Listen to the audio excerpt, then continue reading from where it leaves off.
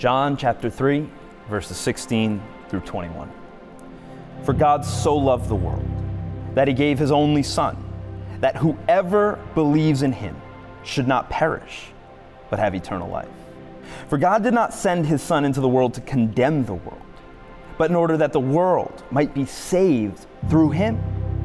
Whoever believes in him is not condemned, but whoever does not believe is condemned already, because he has not believed in the name of the only Son of God. And this is the judgment.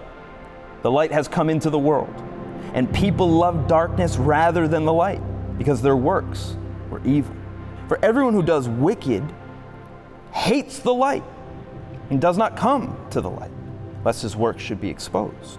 But whoever does what is true comes to the light, so that it may be clearly seen that his works have been carried out in God.